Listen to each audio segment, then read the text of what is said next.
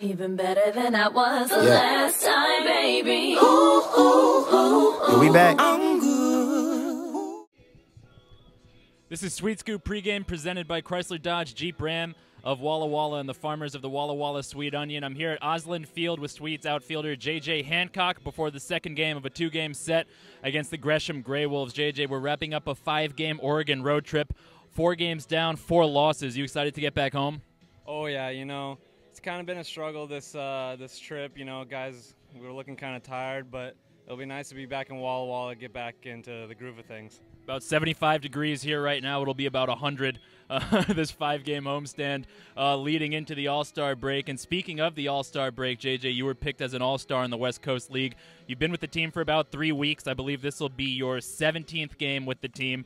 And so far, some great results. And what I've noticed is that you're a very aggressive swinger. You're not up there to take pitches. You're up there to hit the ball.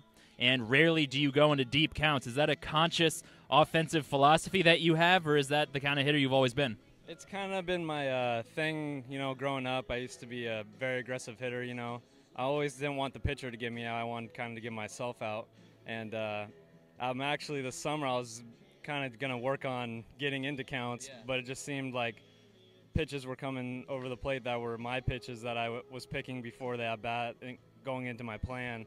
So it made me more aggressive to that pitch, and they just keep on throwing it there, and it really helps. Well, I always talk about on air is strike one is the most important pitch, and as a hitter, you know that. You know the pitcher's going to come with a strike on the first pitch, so you got to be ready to hit. And I think that's an offensive philosophy that our team could go a long way towards embracing. Of course, it is important to work the counts, but being aggressive also has its benefits. So the All-Star Game's going to be in Yakima, not too far from your hometown of Kennewick. You have family, friends coming to watch you play? Yeah, I have all my family is going to be there. You know, I'm hearing more friends are going to be there as well. It's going to be a real fun experience.